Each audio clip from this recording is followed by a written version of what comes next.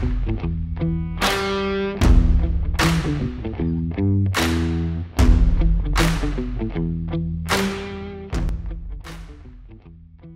want to see a beautiful creature?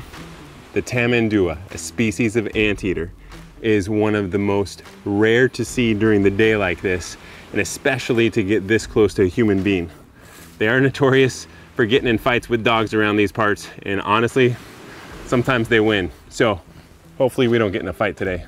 But if he did want to fight me, you'd see a big defensive posture, and those claws are way too sharp. I do not want to get torn up. I mean, that's a really hard one to explain to mom. I got my butt kicked by a tamandua. In Spanish, oso hormiguero, so an ant bear. Right now he's looking for termites, ants, whatever he can find, typically more on the termite side. You never see this. Like, they do not do this in the day normally. They are usually a nocturnal species that's coming out and foraging for their food. And maybe like 5 years that I've lived here, I've seen a tail, a piece of fuzz. This is unreal to see one in the day, crossing over on the path, foraging on the bottom. I mean, I'm just blown away. This is crazy. Right now, the termites are just flying out of their nest as the tamandua just ravages their house. I have never, ever, in 5 years living in Costa Rica, been this close to such an incredible, shy creature. I mean, you just don't see these in the day like this. And he's literally over my head, just chilling out, having a good time.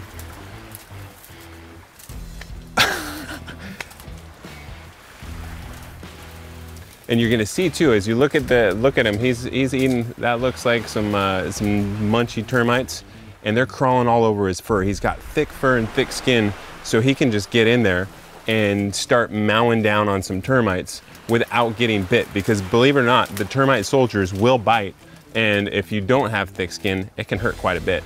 And it's a little different when they're biting me, having these ants and termites on this tree biting me. I don't have that same thick skin that they do. This is definitely not as comfortable, but to be this close to such a magnificent creature, I will never have this opportunity again in my life. Let's go see if we can find him again. He's getting some water right now. Let's go take a closer look as he's getting a drink after killing all those termites. He's ready to have a drink of water. He's choosing his pond carefully, getting a drink of water. You know, nothing satisfies a tamandua more than having a bunch of termites to mow down on and then getting a nice drink in a fresh caiman and crocodile fested pond. I don't see any caimans in there, so I think he's looking all right. I actually kind of wonder who would win between him and a fight with one of the caimans out there.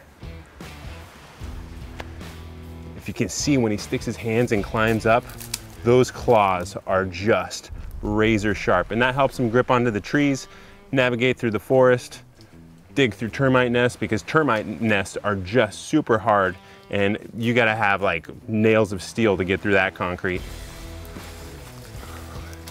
All right, he's on the move. Time for us to get on the move.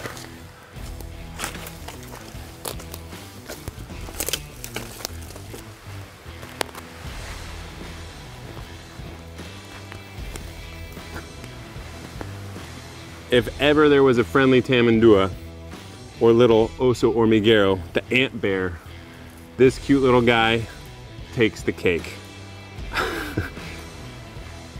He's still got a termite hanging out on his forehead right now. And with that thick skin, he's not gonna get stung.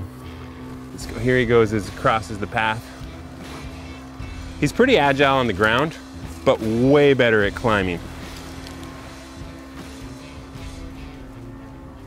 Absolutely gorgeous. All right, let's go find that eyelash pit viper.